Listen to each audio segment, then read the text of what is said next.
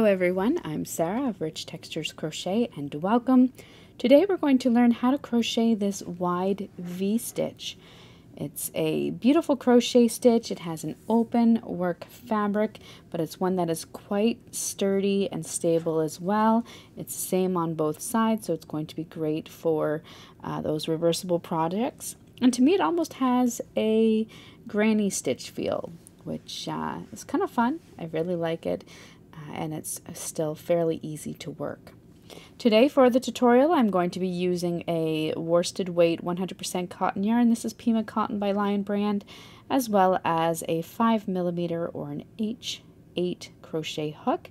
Links to these items can be found in the description of the video. Also in the description you will find a direct link to the free written pattern, which is on my website at richtexturescrochet.com. So thank you so much for joining me. While you're here, don't forget to subscribe, take a look around. This channel is updated every Sunday morning with a new free crochet stitch tutorial and throughout the week with free crochet patterns. Our stitch today is worked in rows. So we're going to start by making a slip knot and then by working a foundation chain. Your foundation chain for the wide V-stitch is going to need to be a multiple of 2 stitches. Today I'm going to chain 20.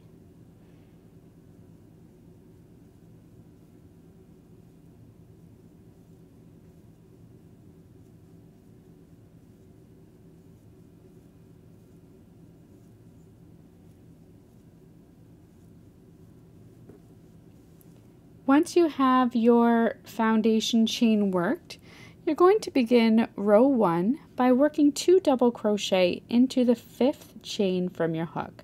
So 1, 2, 3, 4, 5 into that 5th chain, work 2 double crochet stitches.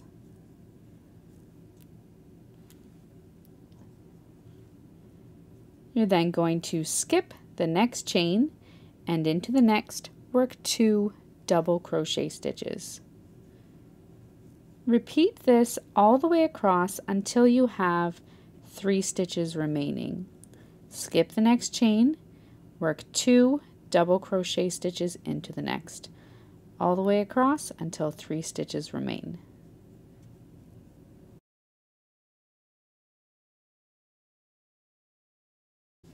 When you come all the way across and you have 3 stitches remaining, 3 chain stitches left, you're going to skip the next chain and into your next chain work 1 double crochet and then a double crochet 2 stitches together in the same chain and in the next one. To work your double crochet 2 together, yarn over, insert your hook into that same chain as the last stitch, yarn over, drop a loop, yarn over and pull through 2 loops. You're then going to yarn over again and insert your hook into the next chain, the last chain, yarn over and drop a loop, yarn over and pull through 2 loops. You'll have 3 loops remaining on your hook. Yarn over and pull through all 3 loops. That's your double crochet 2 together. You're then going to chain 3, which counts as a double crochet stitch, and turn your work.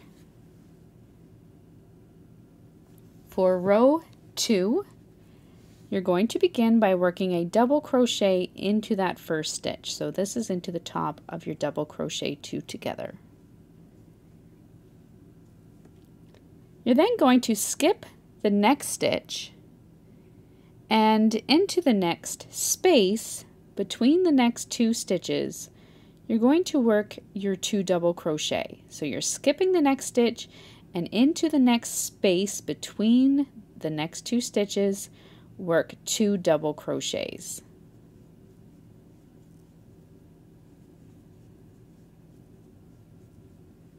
Skip the next 2 stitches, into the next space between those next 2 stitches, work 2 double crochets. You're going to repeat that all the way across. Skip the next 2 stitches, into the next space between the 2 stitches, work 2 double crochets all the way across.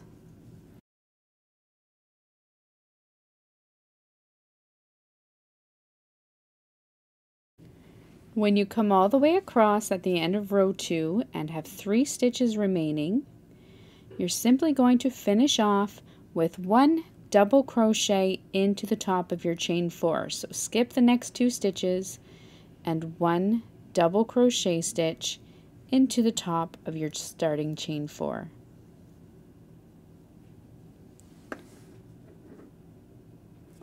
You're then going to chain 3, which counts as a double crochet stitch, and turn your work. For row 3, we're going to begin by working 2 double crochet stitches in the space between the first 2 stitches.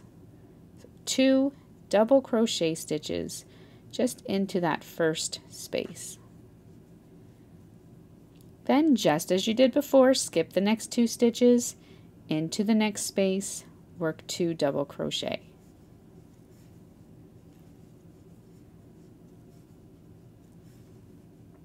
Repeat, skip the next 2, 2 double crochet in between the next 2 stitches. You're going to continue this all the way across until the final space between the final 2 V-stitches.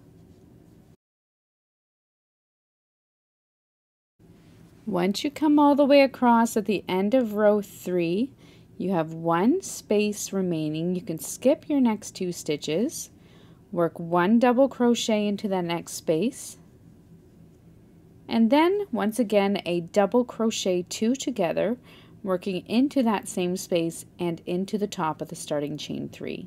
So yarn over, insert your hook into the same space, yarn over and drop a loop, yarn over and pull through 2, yarn over, insert your hook into the top of that starting chain 3, yarn over, draw up a loop, yarn over, pull through 2, yarn over and pull through the remaining 3 loops on your hook. Now, as far as the repeat is concerned, that is it for this pattern. For the rest of the pattern, you're going to repeat your rows 2 and 3. So the row 3 we just worked, the row 2, just as a reminder, you're going to chain 3, turn your work, double crochet into the same stitch, that first stitch,